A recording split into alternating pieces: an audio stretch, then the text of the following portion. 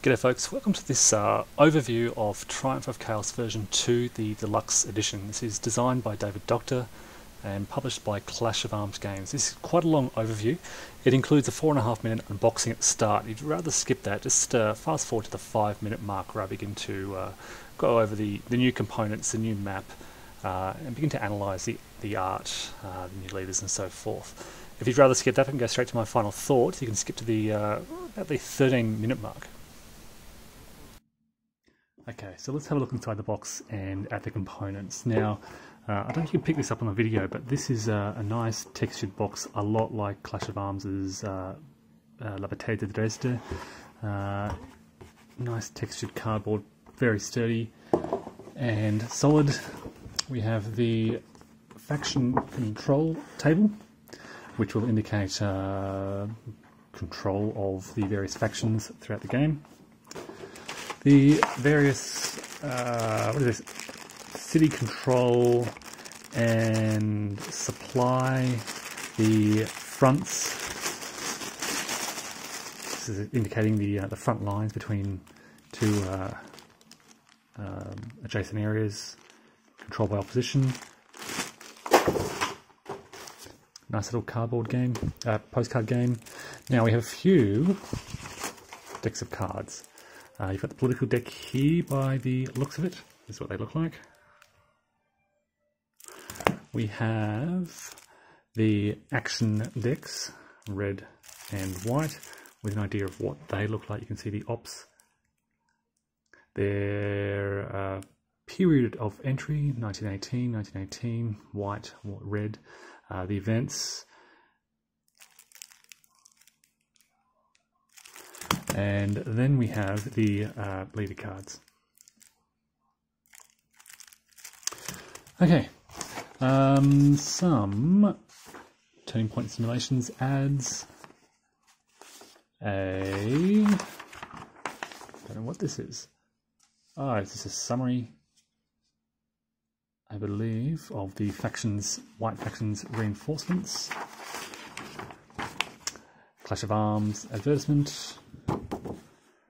A summary of the components and changes from version 1. So if you're upgrading from version 1 to version 2, this deluxe version. Red reinforcements, quite a lot of those. White reinforcements. The combat table and mechanics. This is at two A4 pages. We have, let's have a look at the counter sheets. They are thick. Let's pop one out. Can I pop one out and have a quick look? There you go. Nice, sturdy, colourful 3 sheets of those. This is a glossy, it's black and white, but high quality and glossy print. That is a supplement, that is a rulebook. They're both the same quality paper. 32 pages and 32 pages. You need both to understand the game. Yes, this covers these scenarios and the political phase and factions. There you are. And try to see, yes, there's an example of play.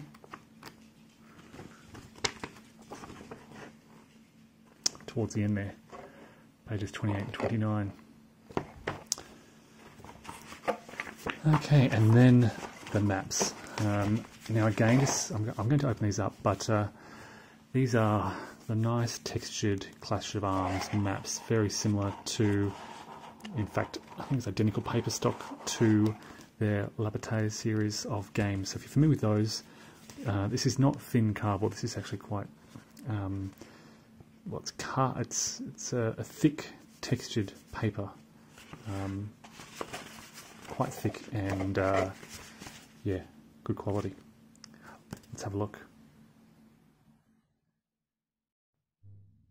Okay, so here are the two maps together.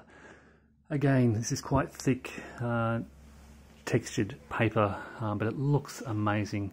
This is a lot clearer than the original version of the game. In particular, those cities really stand out.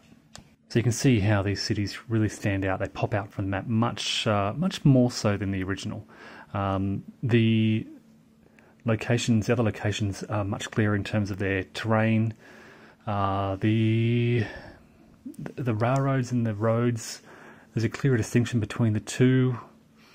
The boundaries between the regions is probably more subtle, but it gives greater attention to the different areas on the map.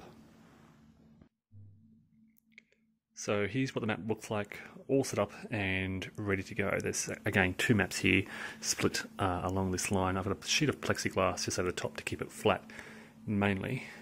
Let's zoom in and have a look at the details. Okay, so here we are looking at the southern Don, Kuban region, eastern Ukraine over here.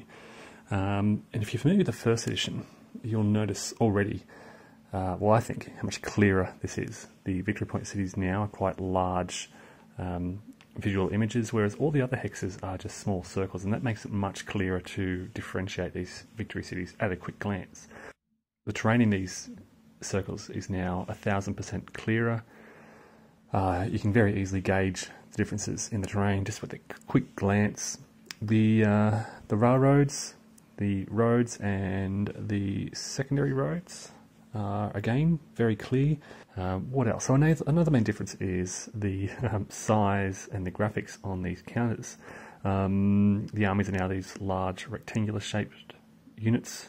The core are still small units. This is probably a main difference in the aesthetics. Let me zoom in and show you. Okay, so here's the situation just sort of northeast of Rostov. The second deluxe edition comes with these sort of front blocks to kind of help you visualize the front lines between the opposing forces, and I think this is good. I think it certainly helps, partly because with these large rectangular counters, they do overlap the small circles. They can be quite easily bumped about, and at times, you can see these guys here actually up there, at times it can be hard to kind of figure out, I might actually get rid of that one, figure out at a glance where the units are. In the first edition, whilst these all kind of blended in together, it was hard often to differentiate the roads. That's been much clearer, but the rectangular forces now kind of blend into one another a little bit, and you do have to be very careful. Like this unit here is on this primary road, but yes, it has the potential to be confusing, to be bumped. So whilst I think the map is clearer, the map art is clearer, I think it's just mainly the shape of the counters that I have issue with, and that's probably just because it's so unconventional. What I do love is the art on these counters. They are historically thematic. They look amazing. Let me show you some other ones up the top. So here we have some of these Czech Legion units, Siberians, and then over here Siberian Cossacks. The Socialist Revolutionaries don't look too exciting, but then you've got the Reds. This is a reduced red unit, but let me show you that art. So lots of flavour on the units. It's very flavourful, I suppose. Every different sort of regional army and corps has this slightly different art. So all these, the Cossacks, Siberian Cossacks and Siberian regular forces are all white forces, but they have slightly different art on them. For new players, this can be confusing and hard to grasp, but I guess that's part of the learning curve. And a lot of that art can be seen at a glance on the faction control table. You can see the indication of what the armies look like on the left here. Again, just for those new players, these shift left or right to show faction control. So Markno, for example, can shift towards white control, and white gains control of his forces.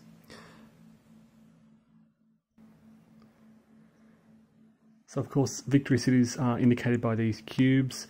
Resource centres are indicated by these barrels, and this indicates the, I guess, the factory or resource level, which enables forces to bring on replacements and so forth.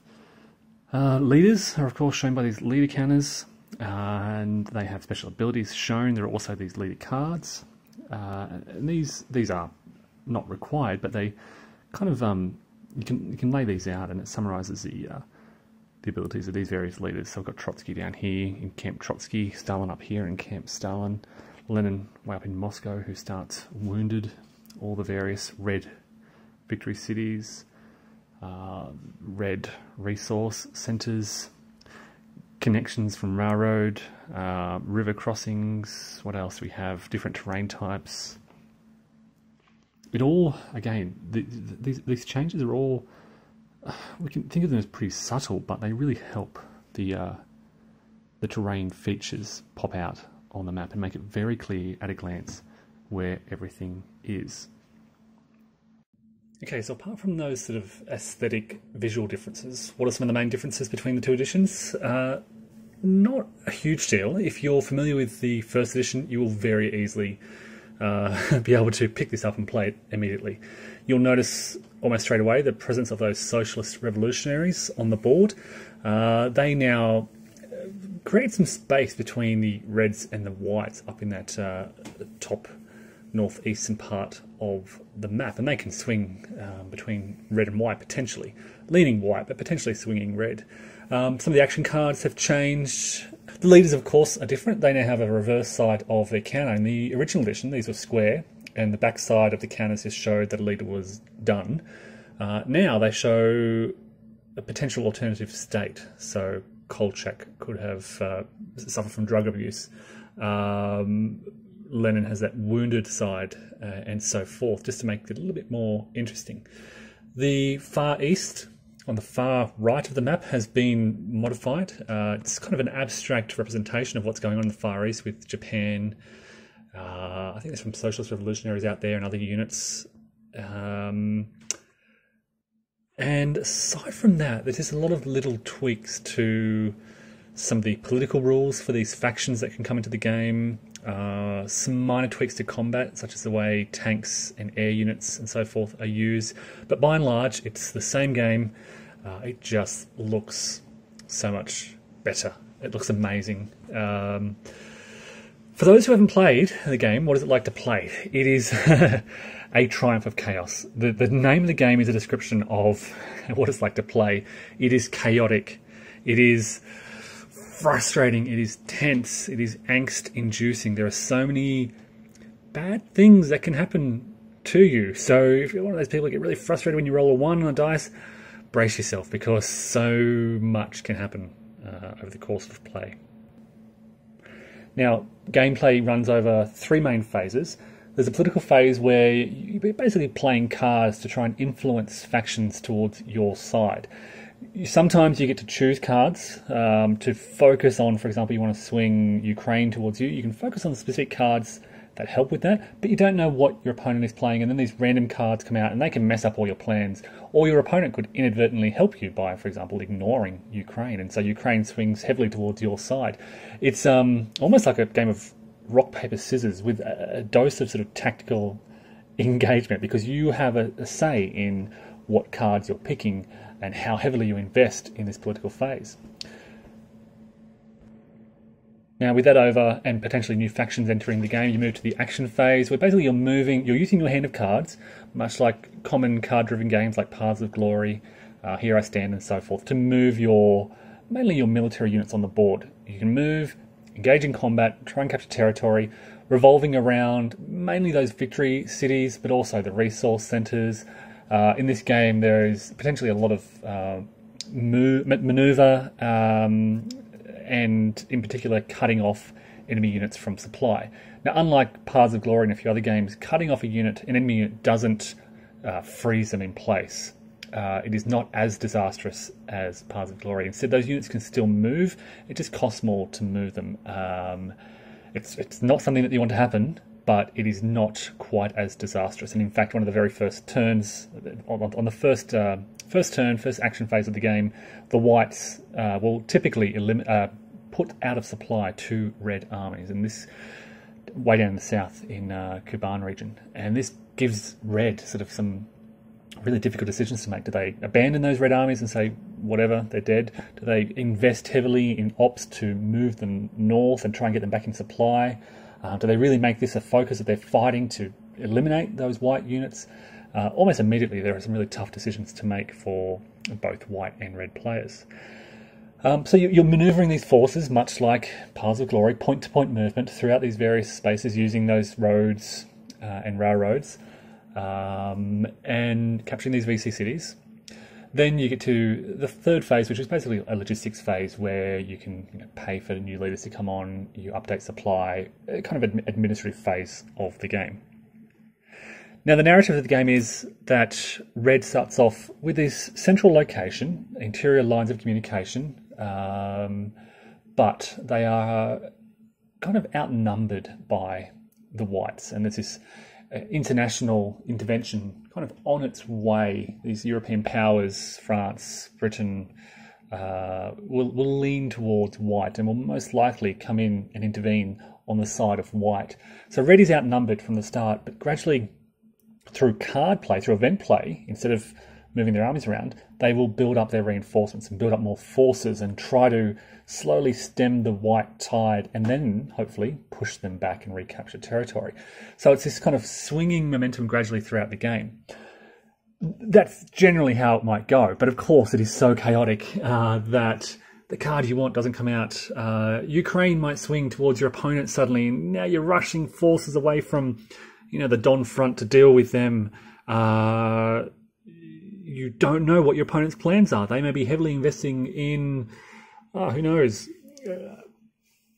Lithuania, Belarus, to bring them onto the board. You've got a plan. You're trying to stick to it, but so much can undo that. And yes, as I said, this can be frustrating, but it also creates this fascinating and exciting and engaging narrative between you and your opponent. Look, all of that said, the beautiful map, this is an outstanding game. I love Triumph of Chaos. I love the chaos. If you just embrace that chaos and accept that things will go wrong and your army marching along this secondary road, planning to get to a Victory Point City, will suddenly stop on this secondary road because they fail their movement roll. All the reinforcements that you were hoping to bring in just don't appear, and you're under attack and you're going to lose Moscow. Just embrace the chaos, accept the chaos, and flow with the game and what it brings. And with an opponent, share this great story of how the White armies marched north from the Don to capture Moscow and how your forces were defeated. It is a long game. It is I think a 16-turn game. It plays quite slowly over the course of probably 10 hours. So if you're sitting down one day, expect a long day, if not a long weekend. But as I said, it's not the type of serious. It's a heavy game. Don't get me wrong, but it is. I'm trying to encourage people to approach this as you would Here I Stand. Where you really focus on the narrative that develops. I think if I was playing this as a tournament game, I would be very frustrated. Don't get me wrong, a good player will beat a bad player. It is not a random game. It is quite a very complex game, but if you're taking things very seriously, you might get frustrated by the chaos that the game throws up. So that is Triumph of Chaos, version 2 Deluxe, published by David Dockter in 2019. It is available from Clash of Arms Games.